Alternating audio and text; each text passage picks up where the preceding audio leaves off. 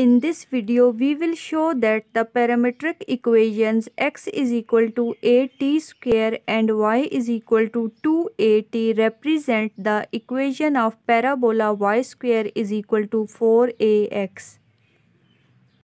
Now coming towards its solution, it is given that x is equal to at square. Let it be named as equation number 1.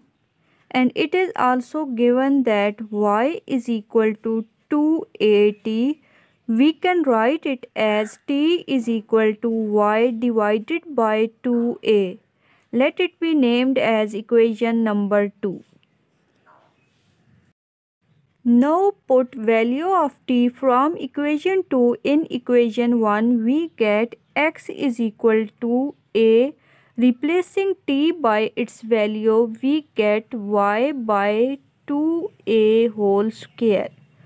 We can write it as x equal to a into y square divided by 4a square, which can also be written as x is equal to a into y square divided by 4.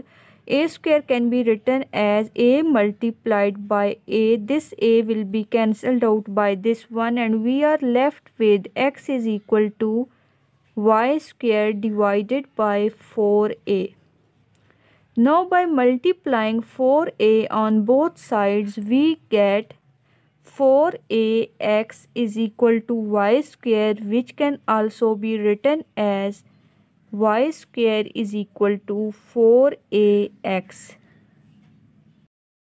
which is the same equation as given in the question, which means that the parametric equations x is equal to at square and y is equal to 2at represent the equation of parabola y square is equal to 4ax.